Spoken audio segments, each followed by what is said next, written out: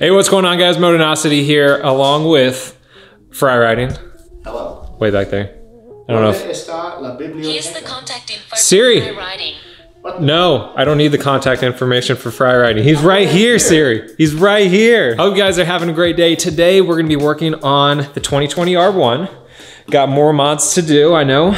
Can't believe it. Thought we were already done with this bike, but we are not. I already have plans for the next video. But today, we're gonna be installing a new chain and sprocket kit. So if you're not familiar with doing chain and sprocket kits or gearing changes on cars, you can change it for several different ways, whether you wanna get more top speed out of your bike or car, or you wanna get more acceleration. The change that we're gonna be making is for a little bit more acceleration on this bike. It's a leader bike. It's a new leader bike. It already has a really nice top speed I haven't even hit yet. But the R1 feels a little bit slower in comparison to the S1000. So, what? How a rocket is slower today than it, or slower from the 60s than it is today. It's still a rocket.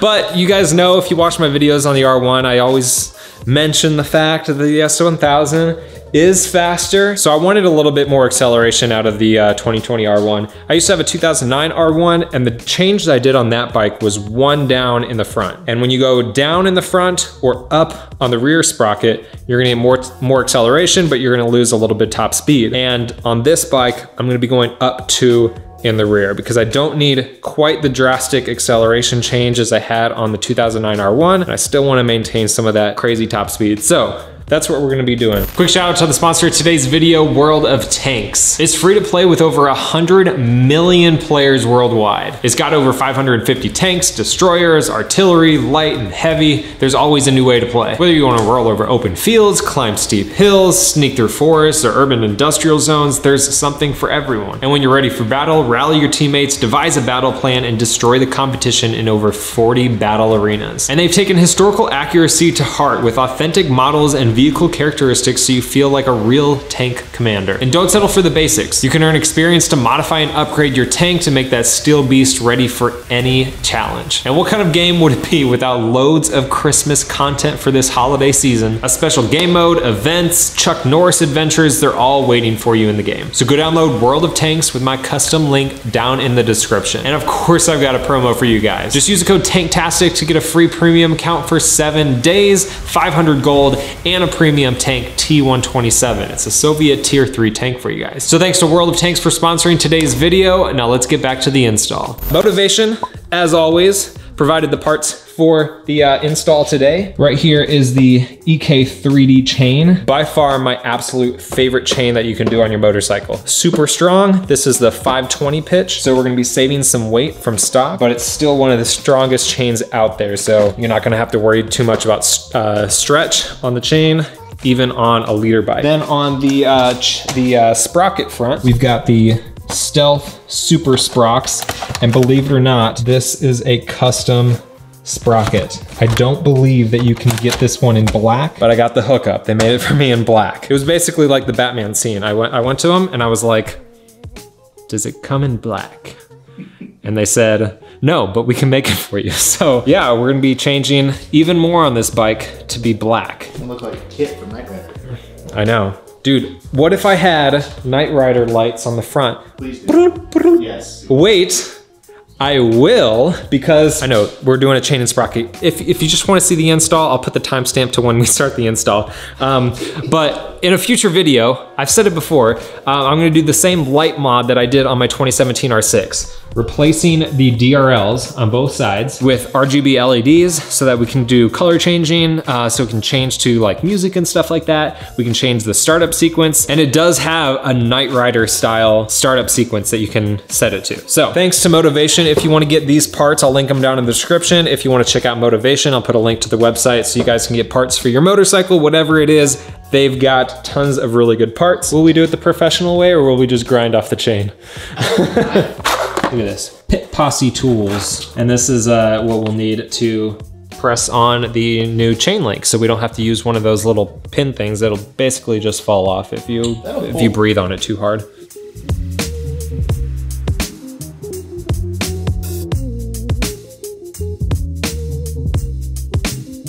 You know what else we can install? I've got new chain adjusters. Here we go. I had these on my R1. I did the Gillis ones on the S1000. Litec didn't have the right size, I think, for the S1000 at the time. But here are the Litec chain adjusters for the R1. Make it super, super easy. I recommend anyone who is gonna own their bike for an extended period of time, get these chain adjusters, either these ones or the ones from Gillis. It just makes it so much faster. So, also from Motovation.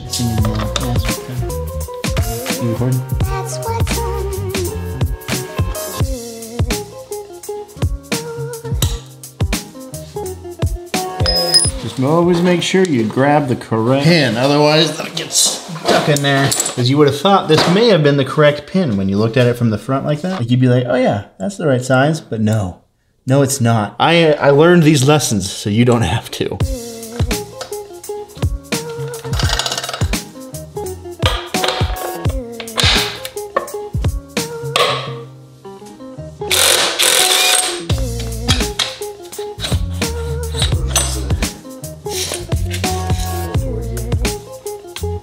There we go.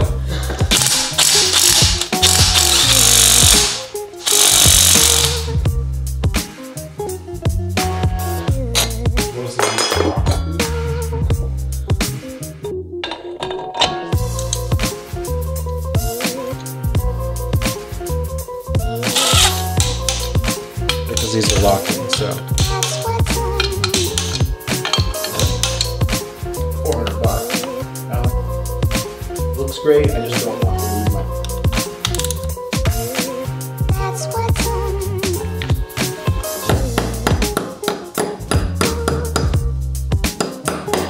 There we go. So I hope if you're doing this install, you watched the whole video before starting. We forgot to loosen the front sprocket before lifting up the bike, taking off the wheel, taking off the chain. So now if we, try to loosen this, it's just gonna spin. What we're gonna do is put the original chain back around the front sprocket and just hold it with our hands, then use the impact to try to loosen that nut. I think it should work.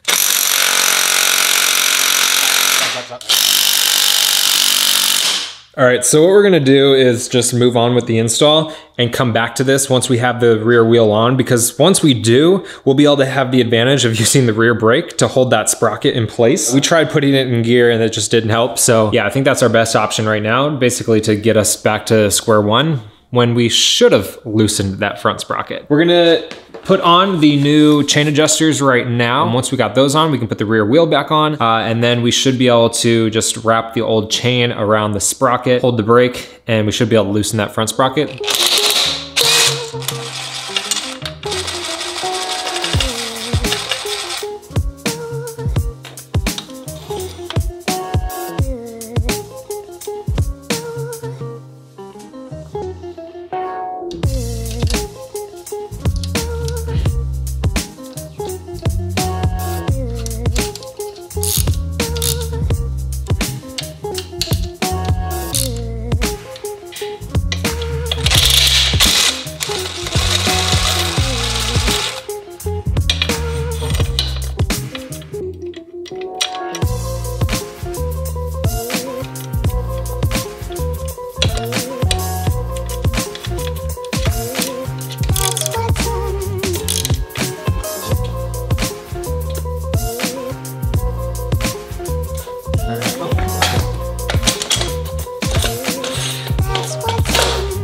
Dude, that looks so good. That's way better. It looks so much better. So I didn't mention it before, but this sprocket is actually both steel and aluminum. It has an inner section that's aluminum to save weight, but the actual part on the outside where the teeth are, that's all steel. It's kind of the best of both worlds. You have a lighter sprocket, but still strong on the teeth. Now that we have this back on here, we should be able to hold the rear brake and loosen up that front sprocket nut. Ready? Uh-huh. Is it dragging the brakes? Stop. Ooh, it was lifting the thing. Yeah. Oh! Dude, the wood's cracking.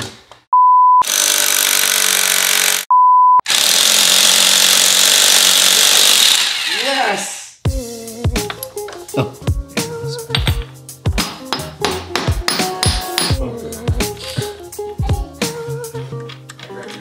For this particular sprocket, this is a Supersprox, there's a side that's flat and a side that has a lip.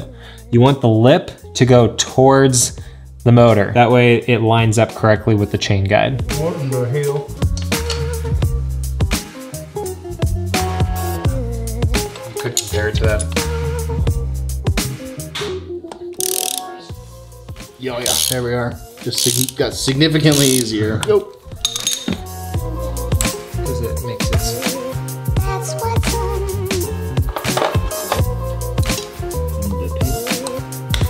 Black side out. That's what's on. And the ones next to it. Yeah.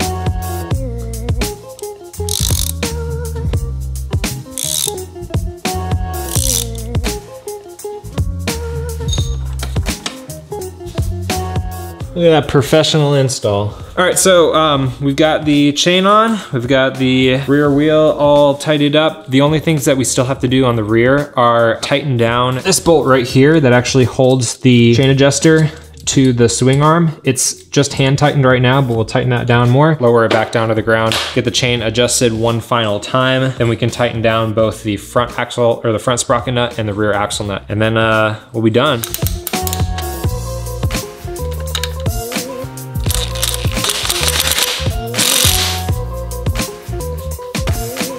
That's what's on. Let's wait.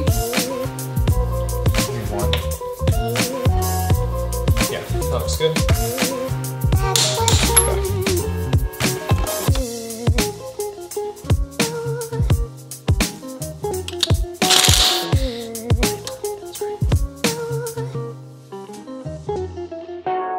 Last thing to do is tighten down this rear axle nut on this bike. 137 foot-pounds, pretty crazy.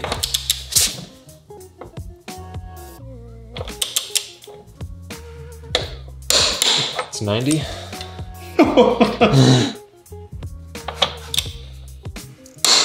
There we go.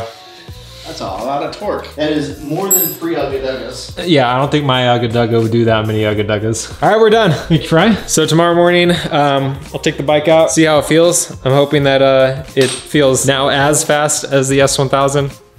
I'm gonna go eat a whole birthday cake by myself. Yeah, I told him he could eat it here, but he said, nope, I'm gonna do it alone. In the nude, in the dark, we're watching YouTube videos. It's always fun fishing out birthday cake out of my belly button while I'm watching Motonosity videos.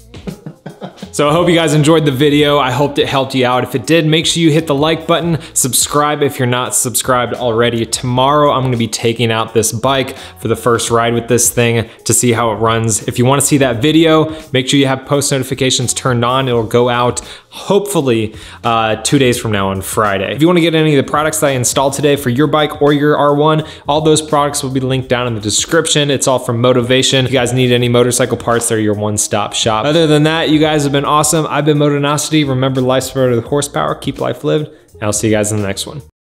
Hi, Vloggy. Did the Vloggy say hi? What are you eating? What did you eat? Bread, Bread and candy, and candy, and candy, and carrots and candy. and pears. None candy. Oh, okay. Say bye. Bye. And cover up.